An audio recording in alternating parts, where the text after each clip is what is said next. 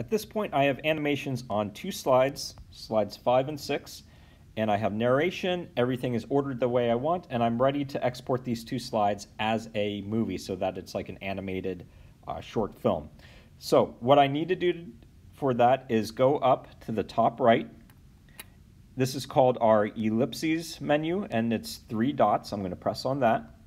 And then we have this option to export. I'm going to tap on export. And then movie, so I'm going to export this as a movie.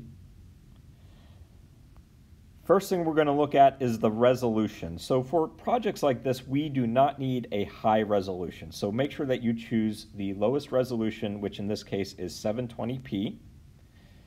And then I want to go to slide range. So by default, that's going to be all. However, I don't have animations on all these slides. I only want to capture the slides that I create my animations on to get that animated film. And so in this case, that is slides 5 and 6. So I'm going to go into slide range. We're going to start on slide 5, and we're going to end on slide 6 like that, and then back to movie options. Now I'm going to press export. So now it's converting those two slides to a movie, and I'm going to choose this option, which is save video. That is going to put that short animated movie in my Photos app. So I'm going to tap on that. And then if I go and check my photos,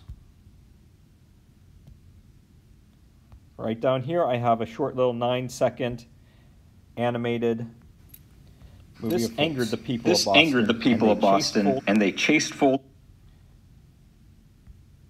And once you have that, you can turn that short video into Schoology underneath the practice project.